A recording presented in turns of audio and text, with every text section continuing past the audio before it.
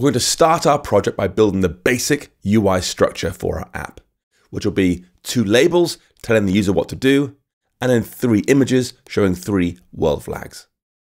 First things first, you want to get the assets for this project, which are all on GitHub at this URL here, github.com/2straws/hackingwithswift.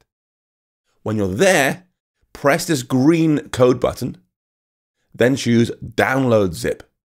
And that'll download a zip file of all the assets for this project, and indeed all the other projects in both the SwiftUI and the older UIKit edition of this series, all in one.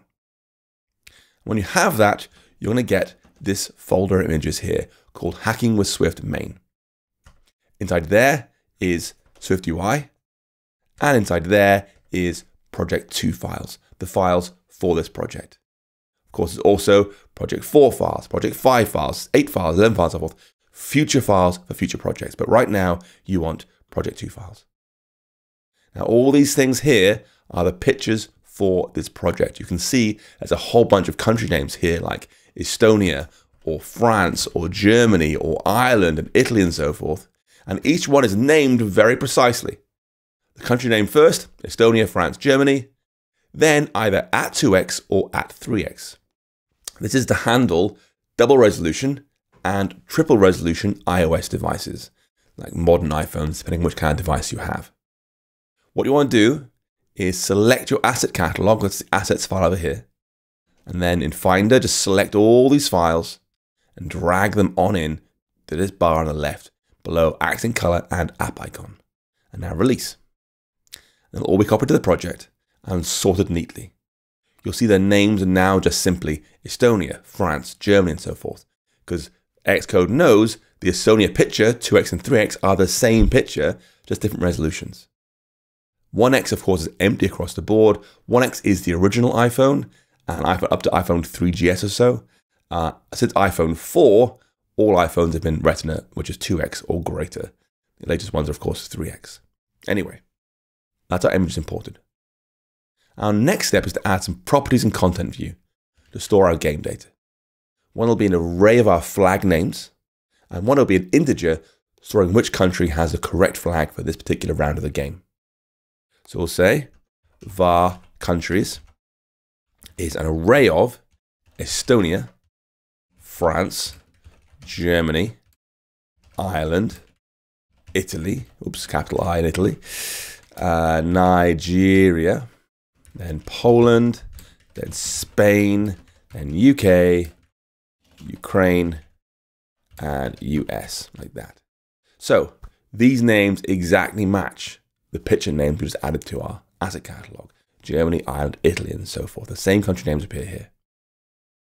And that integer for determining whether we are correct or not. So we'll say var correct answer is int.random in 0 through 2.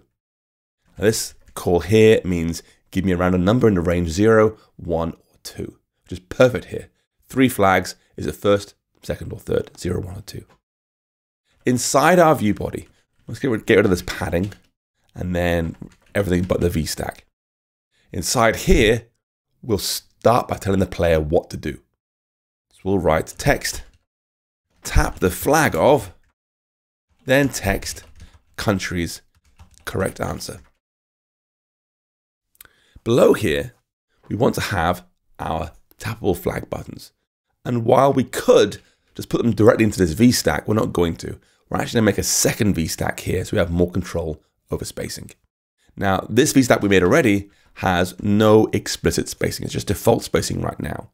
But the flags we'll be adding, I want to have 30 points of spacing between them so it looks better on the screen. So we're going to wrap this previous VStack with a new VStack here. Spacing of 30, like this.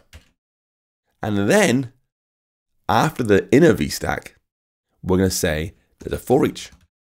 0 up to 3, number coming in, and this is where we're going to place our button for this flag. So we'll say button, flag was tapped, with the label being the image of country's number. There we go. So having two vertical stacks like this allows us to control things more precisely. This outer one has 30 points in spacing between every view inside it, whereas the inner one has no custom spacing. It's just system default spacing. That's enough for now to give you a basic idea of how our UI is going to look. And already you can see it doesn't look very good, right? Some flags have white in them, like here and here. It just blends into the background, and the flags are kind of centered vertically on the screen. Doesn't look great either. We are going to polish the UI. It'll look better over time. But for now, let's just add a background color to the whole thing so it's clearer on the screen where the flags are. This means putting something behind this V stack. And that's where a Z stack comes in. So we can layer things one above the other. This means we'll have a V stack inside a V stack inside a Z stack. And that's perfectly normal. Stacks inside stacks inside stacks is how SwiftUI works. So first things first, we'll wrap this whole thing in a Z stack like this. Place it before, then place a closing brace afterwards to indent the whole thing. And now, at the very top of the Z stack, before everything else, we'll say color.blue, fill the whole thing in blue, and then we'll do ignores safe area. So that thing goes edge to edge, regardless of what the rest of the layout is. And now I've got a nice dark background color behind stuff. We can modify this text here so it stands out more clearly. We're going to say tap the flag of has a foreground style of white, as does the correct answer text, like that. This design is not going to set the world alight, but honestly, it's a great start.